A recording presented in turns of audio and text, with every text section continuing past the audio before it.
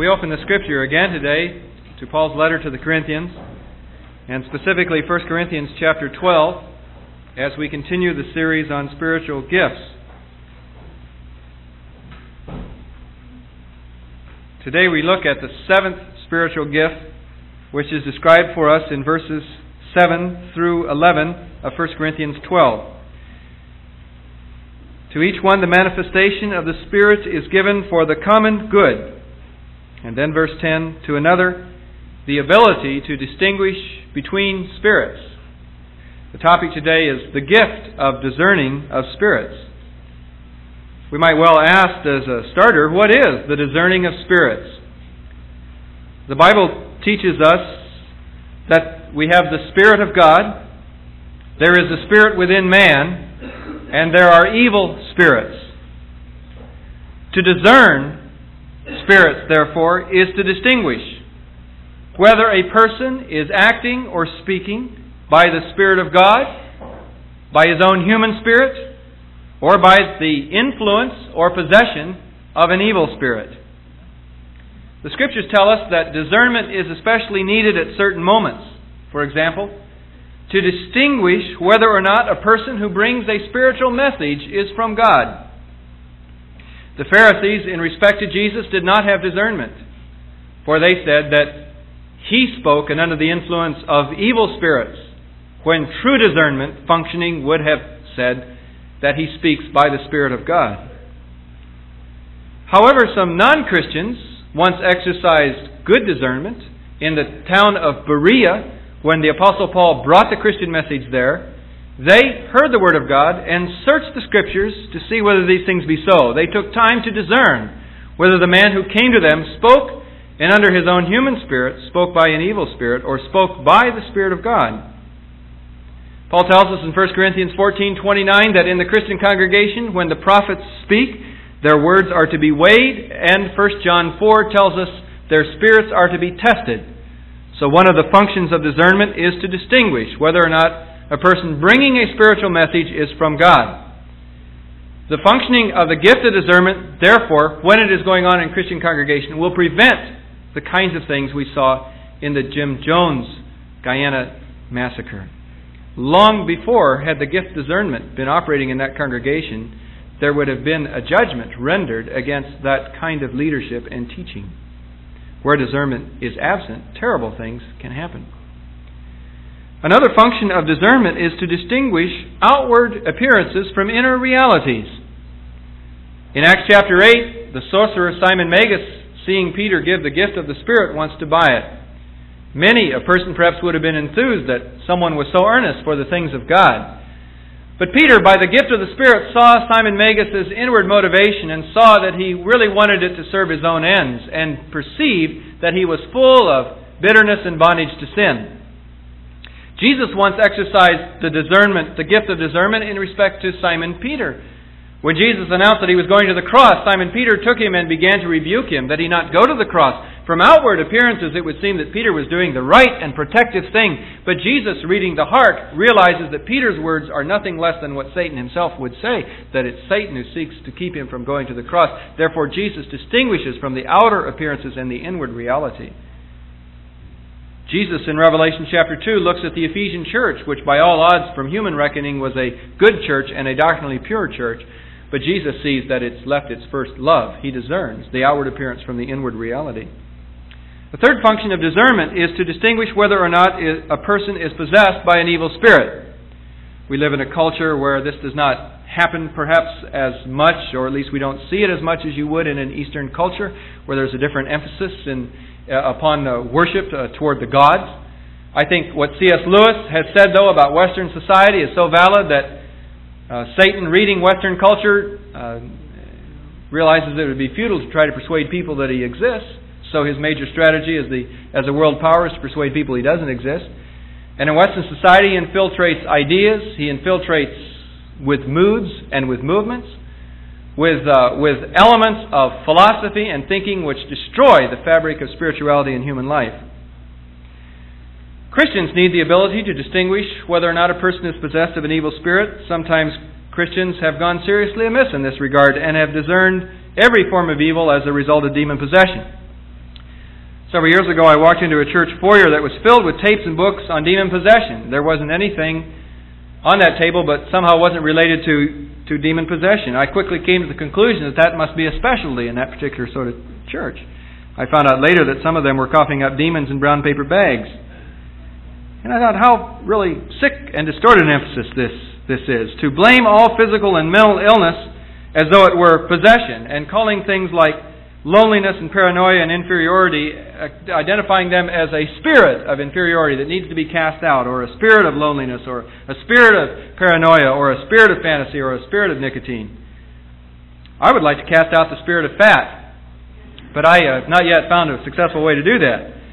We must distinguish between something which is in the human spirit and something which is attributable to an evil spirit.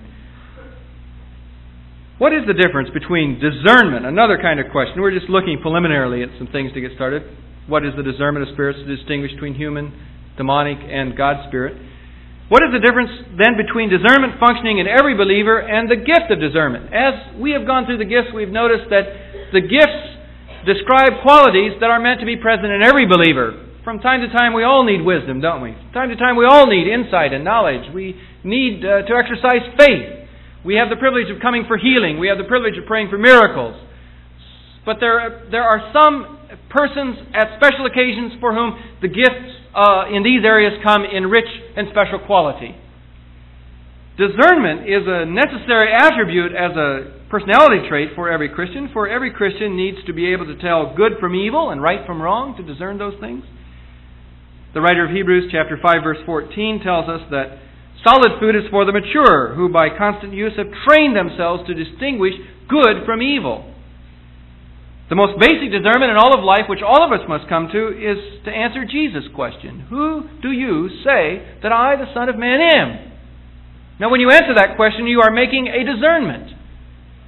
If you say, Jesus, I don't know who He is. Perhaps He operates on His own human accord. You are discerning something different about Jesus than He discerned about Himself.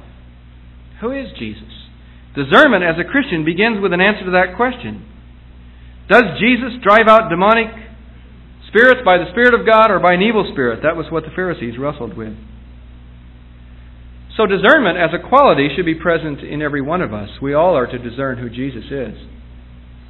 Discernment as a special gift, though, arises in moments when often there is a challenge. In fact, I am convinced, based upon my examination of instances of discernment from Scripture, that the gift of discernment does not function by someone going out and looking for something to discern, but arises rather when an event or a situation triggers the need for discernment. It's a reactive thing. It's an especially important equipment of the Spirit for those having spiritual oversight over others, since they are called to guard the flock of God, and they must be discerning in terms of what influences they allow in respect to that flock. A third question. How do we discern demonic involvement in temptations to sin and to human life? This is where I'm going to focus today. I'm going to narrowly come in on this gift because I think many Christians can be confused on the matter of when it comes to sin in our life, what is the source? Is it our own human nature? Is it temptation from demonic origin? Is it oppression from evil spirits? Or is it possession? And I want to spend some moments focusing in on that today so as to help us all be better discerners. And then when the need comes for specific discernment, we'll have scriptural patterns to use so that the gift can function off the base of scriptural teaching. Let's talk about, first of all, the fact in respect to sin that we do have temptations that arise out of our own sinful human nature that don't have any demonic involvement at all. You and I are quite capable of sinning without outside help. Several Sunday nights ago I spoke on the theme, why doesn't God kill the devil? And I said if God did kill the devil today, I doubt that it would change a whole lot in you and in me. Because once the sin tendency has been placed, it is like a seed which keeps on growing. It really doesn't even need to be fed by an outside force. It will grow of itself. Jeremiah said, the heart of man is deceitful and desperately wicked. Jesus said, from within, out of men's hearts, come evil thoughts, sexual immorality, theft, murder, adultery, greed, malice, deceit, lewdness, envy, slander, arrogance, and folly. All these evils come from inside. James 1:14 says, each one is tempted when by his own evil desire he is dragged away and enticed. So, in respect to temptation, probably most of us face the fact that we are tempted by desires arising out of our own sinful human nature, and probably the majority of temptations that are faced by all of us in this room have to do with that category. These are also called the works of the flesh, that is, that part of our nature which is alienated from God because of sin. There is a second kind of temptation, though, in respect to sin, that does arise from demonic origin, or satanic origin. Jesus had no sinful nature within himself, but he was tempted. What was the source of his temptation? Not from within himself, but from outside. Therefore, he is met by Satan in the wilderness. Matthew chapter 4. He undergoes temptation arising from satanic origin. Paul experiences this as a messenger of the gospel, an apostle. He has what is called a messenger of Satan, buffet him and afflict him and provide a thorn in his flesh. 2 Corinthians chapter 12. Satan filled Ananias' heart to lie. Acts chapter 5, an instance of temptation arising out of demonic origin. And no doubt in Ananias' case he had begun to open his life in disobedience to the Lord, and that provided an entry for special temptation against him. Paul tells us in Ephesians chapter 6 that we fight against supernatural forces. We do not simply fight with the flesh, we fight against demonic and satanic power. Yielding to our own sinful influences or being involved in occultic situations can especially provide openings for demonic temptation. Let me give an illustration of the first, yielding to sinful influences. The Gospel of John tells us that Judas regularly stole from the purse, the apostolic funds. That regular stealing from the purse made him all that much more susceptible to temptation when the moment arose that, as the Gospel tells us, Satan entered Judas' heart. Jesus described it this way in John chapter 8:34. Everyone who goes on committing sin is a slave to sin. That is to say, as we yield to our sinful human nature repetitively and do not seek forgiveness or reconciliation with God, we then can become especially open to demonic temptation, which could create a fall within us of greater magnitude. Or it may be we are doing God's will in a special kind of way in our lives, and we are not tempted from within, but we are tempted from outside. Jesus has taught us to pray to stay away from this kind of temptation. Lead us not into temptation, but deliver us from evil. There's no way we cannot be tempted with our own sinful human impulses, but we can very definitely pray to stay away from this kind of encounter, and if we get involved in it, that we will be delivered from it. A third area of demonic involvement in temptations to sin and in human life is what might be called demonic oppression. Here is a powerful influence of demons coming against an individual, but do not have possession of that individual. An Old Testament example of this, of course, is Saul, who, following his intrusion into the priestly office and his disobedience to the prophet Samuel in 1 Samuel 13 and 15, an evil spirit comes upon him episodically or occasionally for the rest of his life to torment him. And his torment was infrequently relieved by David's playing and ministering to him in song. Demonic oppression can come in several ways, and Merrill Unger, the biblical scholar from Dallas Theological Seminary, has summarized 3 ways that demonic oppression comes from the New Testament's viewpoint. One way that demonic oppression may come is through blindness and hardness of heart toward the gospel. 2 Corinthians 4:4. The God of this age has blinded the hearts of unbelievers so that they cannot see the light of the gospel of the glory of Christ, who is in the image of God. What is being said here? That resistance to the gospel is not only because of human will, but that human will against Christ is added onto by the God of this age who blinds hearts. I, of course, have had experiences to see this, and I've seen it in individuals, and I have seen it, I believe, in cultures. And it's not my normal practice from the pulpit to single out other faiths. But I cannot help but recalling my impressions of demonic oppression as I traveled in some Muslim countries several years ago, especially in Istanbul, and in Izmir, Turkey, to cite examples. And I think the same kind of atmosphere prevails in my childhood years in northwest China and also in Iran today, where the gospel has had absolutely no door of entry for 13 centuries. We're in a country of 40 million people. There are 50 Christians. That this is not simply a matter of human beings not accepting the gospel. It is a matter of demonic kinds of oppression which closes people's minds to the reality of Christ and produces then perverted forms of human behavior.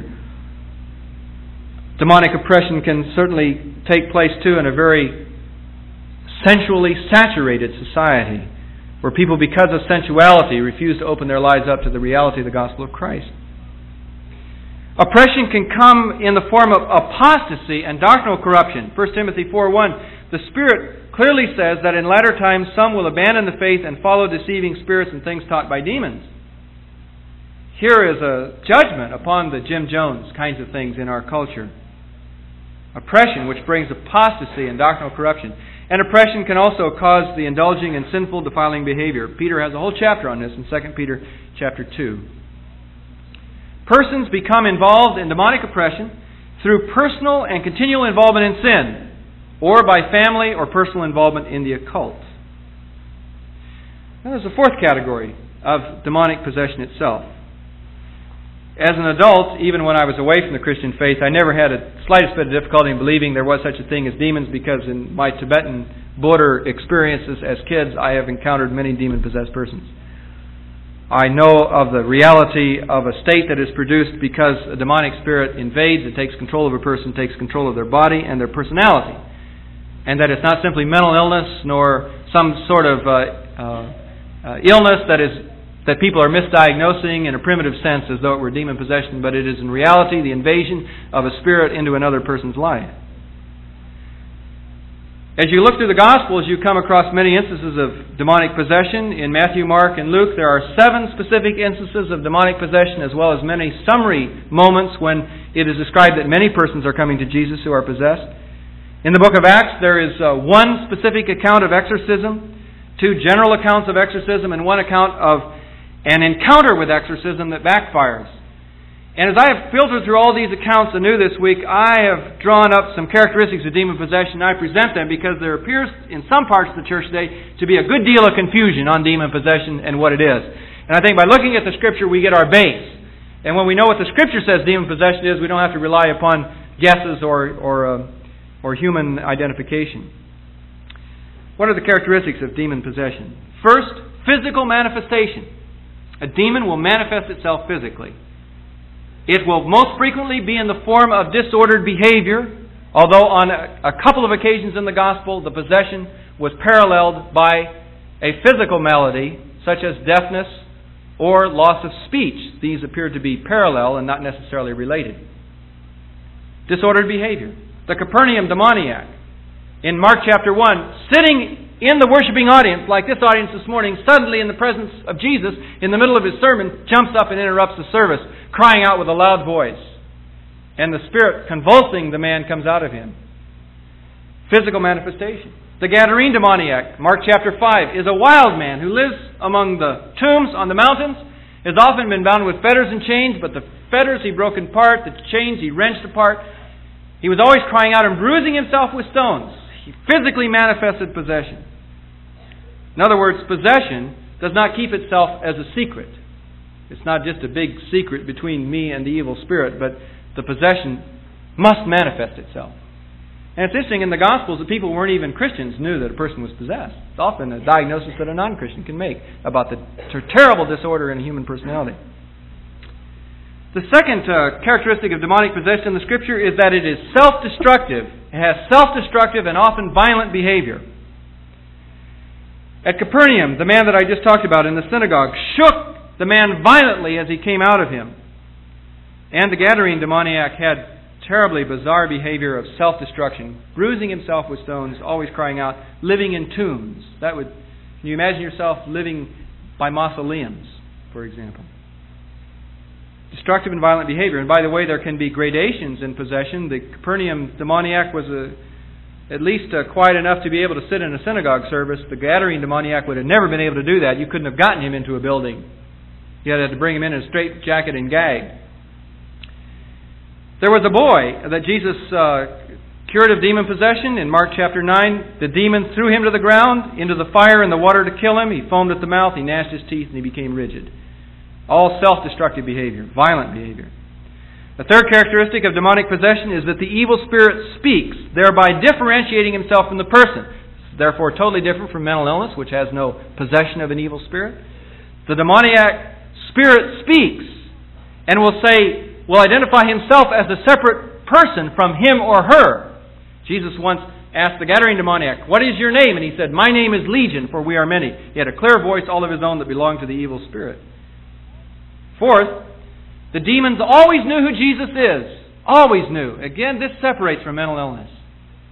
When Jesus came into the midst of a person who was demon-possessed, they cried out with a confession that was months and years ahead of other people's confession. They would say, "Thou art the Son of God. You're the Holy One of God. Have you come to torment us before the time?" They knew who He was. You show me a person who has a demon in that person, I'll show you a demon who knows who Jesus is. That's why you cast out in the name of Jesus, because He's won the victory on the cross of Calvary and in the empty grave.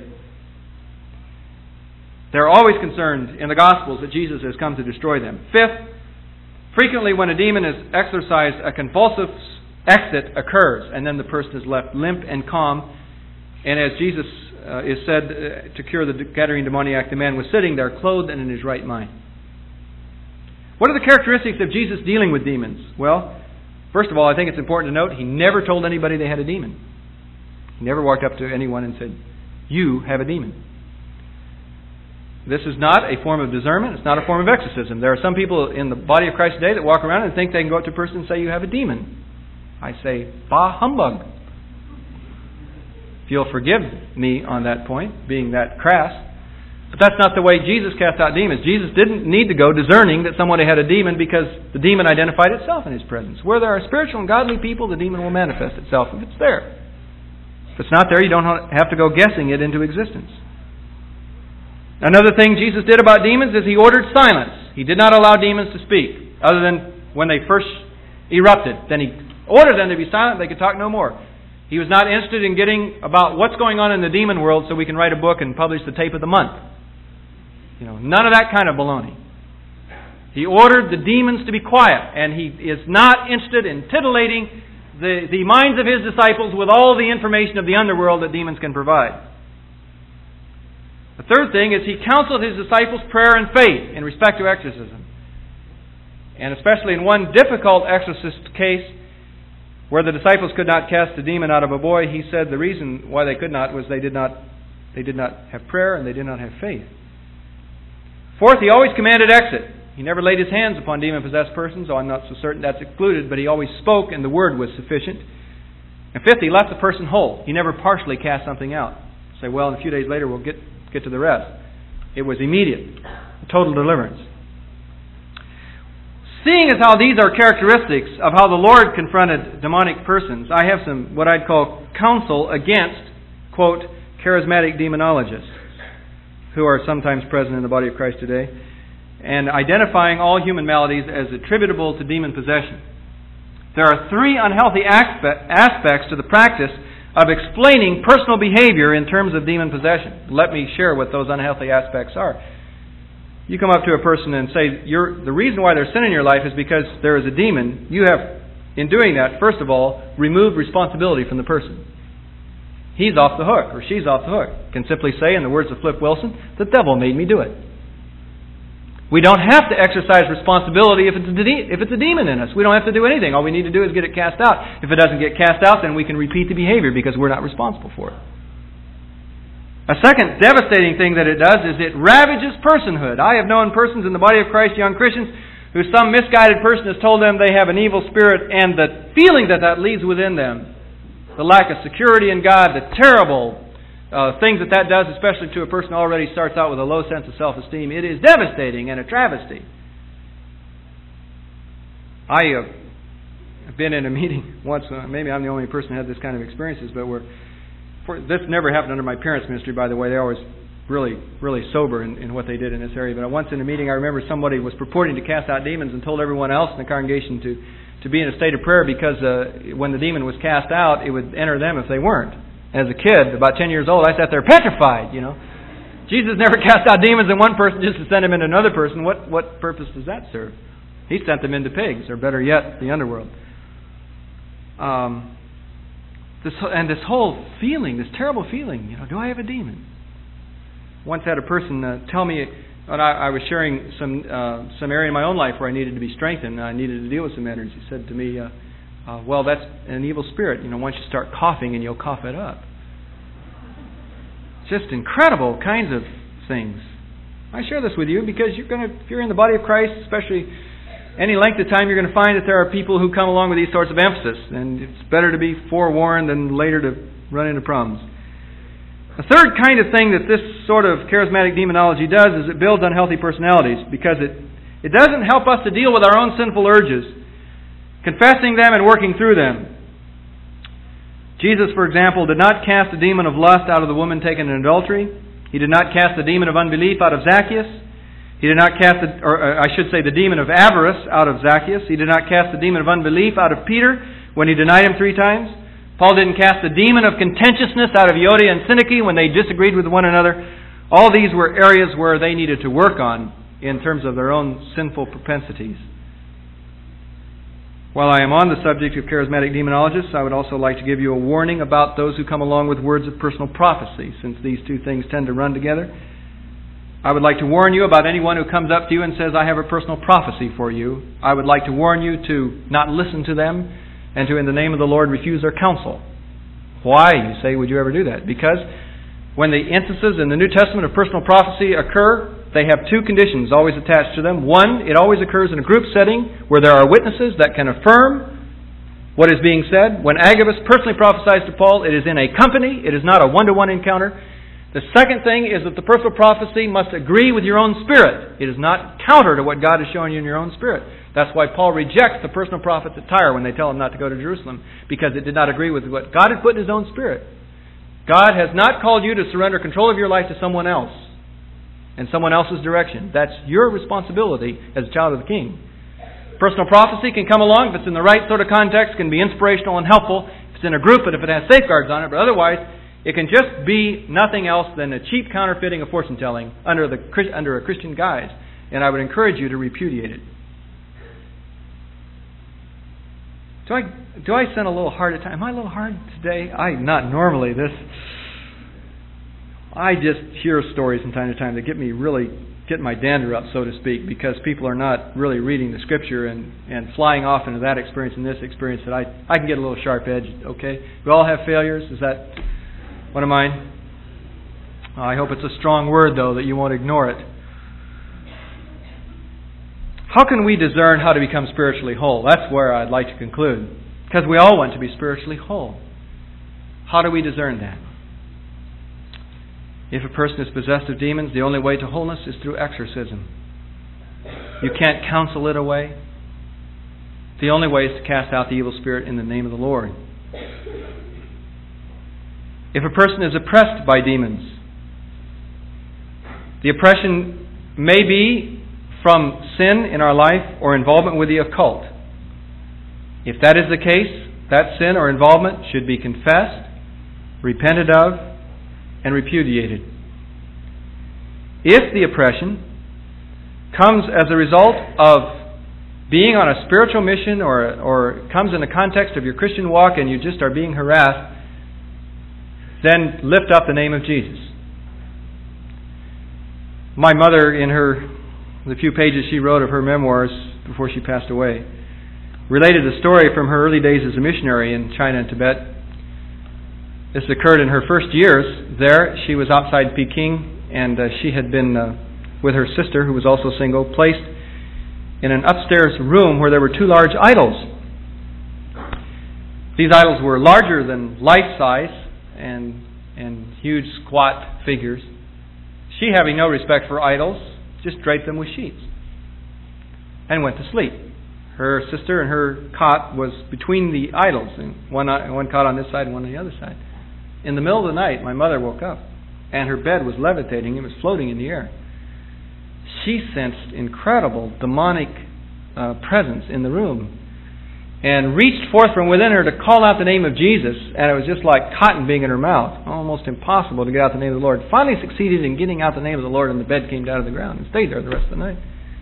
I've had that same experience as a missionary kid myself, staying overnight at the lamasery of Gumbum, place of 100,000 idols in Tibet, the night before the annual Butter God Festival and the celebration of the dance to the Lord of Hell and Death.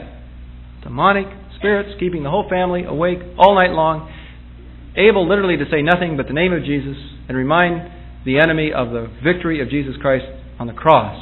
And there alone is victory from the oppression. Don't think that demonic oppression is a delusion of simple-minded, naive, pietistic Christian people. It is a reality. There is a spiritual world beyond the rationalistic Western mind. Demonic oppression, when it occurs, bind the evil spirit, plead the name of Christ. Satan knows who won at Calvary. Third, what about temptation from satanic origin? Use the Word of God. Jesus used the Word of God. And resist the devil. James 4:7 says, resist the devil and he will flee from you. What about temptation from your own sinful, fallen human nature? When it's primarily coming from within your own evil desires, sometimes fostered by outside temptation, but primarily coming from within. I have here in the outline today a set of things to do. Recognize the sinful impulse. Remove yourself from the temptation-producing environment. Confess the sinful desire. Share your struggle with other Christians who will pray for you. One of the things the enemy likes to do is make us think we're the only ones that are going through it. Seek thought patterns which are pure and wholesome, and live in the grace of God. I'd like time to develop all those. I'm afraid as they lay, they almost look like a laundry list, a too easy prescription for dealing with it. But these are the principles in God's words to deal with it. And when you are wrestling with temptation from your fallen, sinful nature, look at these as a clue to help you. I want to especially key in on the last point. Live in the grace of God. If you try to get free from your fallen human nature by your own self-effort, you are going to fall flat. You are going to wind up a Romans 7 kind of Christian who discovers that when you try to do good, evil is always at hand, and that the law of God will always condemn you. Only the Spirit of God can bring you release, because only the Spirit of God can tell you that you are free in Christ Jesus. You are saved by grace and not by works. Live in the grace of God. One of the best perceptions I ever had of the grace of God and what it means to know God was when our girl was 3 years of age, a number of years ago. And she was in the back seat of our car, and I was driving along. And she said to me, Daddy, Jesus is kicking me in the tummy. And I turned around and I thought to myself, what stray word is this? She said, Jesus is kicking me in the tummy. My theological mind was horrified. And I said to her, well, Evangeline, what's wrong with you? Why are you saying that?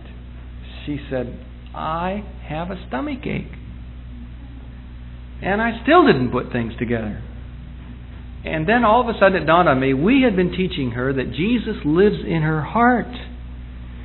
She came to the conclusion that she had a stomach ache. Jesus was in there doing the kicking. She was just making a logical deduction. And as I thought about this, I said to myself, kids are so stupid. And then I remember what Martin Luther said one day in one of his table talks when his kids were playing around the table creating a big ruckus. He said, Lord, you said we must become like children to enter the kingdom of God. Dear Lord, he said, do we have to become such idiots? And I'm still in this train of consciousness thing, and I think, yeah, Lord, and you did say, except you become as a child, you cannot enter the kingdom of God. What did you mean by that? Oh, it's possible to preach on things and still not know what they mean. What did you mean by that? Except you become as a child, you cannot enter the kingdom of God. And then all of a sudden it opened to me, just marvelous truth that opened to me. That said, your daughter, she doesn't know much about me, does she? But she knows me. She doesn't know much about you, does she? And she really didn't. When you think about head knowledge or information knowledge, or the philosophers call it cognitive knowledge, you think of knowledge in terms of what, where, who, when kind of things. She didn't know what 6 foot tall was. That's what I was. She didn't know what a doctor's degree was. When she went through the daily vacation Bible school line to get her certificate, she got her doctoral degree. How easy it is to get a doctorate these days. She didn't know what marriage was. She had no concept of existence. If her relationship to me was judged on the basis of what she knew about me, she'd have flunked the test. But she knew me, and she knew me a lot better than people who knew a lot about me. Because there's another kind of knowledge, relational knowledge. A knowledge that comes through family, through relationships. And the Lord said, except you become as a child, you cannot enter the kingdom of God. In other words, if you wait to know God until you know everything about God, you'll never know God. Because you cannot know Him simply on the informational level. You must know Him on the relational level. That's why Jesus says, except you be born again, you cannot enter the kingdom of God. You must know Him on the relational level. You must enter into His family. That's why a 5-year-old child can know God far more profoundly than the wisest man who never came into a relationship with God. Because knowing is relational before it is informational. Now granted, when we come into a relationship, we gain information. My daughter now does know what 6 foot tall is. She does know what a doctor's degree is. And we will know as we come relationally into Christ something about Him. But to know Him is first. And I say this, that as we wrestle with the flesh, with sinful human impulses, that we must never do that wrestling isolated from the fact that we are God's child and we've been brought into relationship with Him. Because if we try to wrestle with that outside of our relationship with God, we're going to be on the outside looking in, and we're going to be orphaned and terribly alone and without help. We must look at our life in terms of our identity. We have been birthed by the Spirit into a living relationship with God through Christ Jesus. And in that relationship we are held. And in that relationship we have triumph and victory. And I want you to have that relationship. And I want you to grow in that relationship. It's in the safety of that relationship that the Christian life is lived out. Let's look to the Lord in prayer. We do praise You today, our loving Father, for the gift of grace that has been given to us. And we praise You for Your Word, which is a light to our feet, a lamp for our path. We thank You that You have spoken the words, greater is He that is in you than he that is in the world. We thank You that You have said, I have come to set you free. He who is free shall be free indeed. We thank You for the word which says, if I be lifted up, not if evil spirits be lifted up, but if I be lifted up, I will draw all men to Myself. We lift You up today, Lord. We confess You as Lord of our life, and we discern, even in this prayer, Your identity, Your Lordship. Lord, if there is a person here this day who has never discerned who You really are, has never come into that personal awareness of You which occurs when You come into our life at our invitation, then let them in this moment of prayer discern who You are. That You're not just another man speaking, not just another wise teacher, not some great moral leader, but You are of God, the very Son of God, the Christ who has come into the world. May that be our common confession today. And may You be with us in the moments when we run against our sinful human nature. May we remember that You're greater than that sinful human nature, and that sinful human nature has been swallowed up in Your victory at Calvary, and You've embraced our body in Your resurrection power so that it will be glorified forever with You, and it's now developing in a life pattern rather than a death pattern. May we remember when we come against oppression or even possession that evil spirits are nothing compared to You, that You are the Lord. And we confess Your strong and mighty name through Christ Jesus. Amen.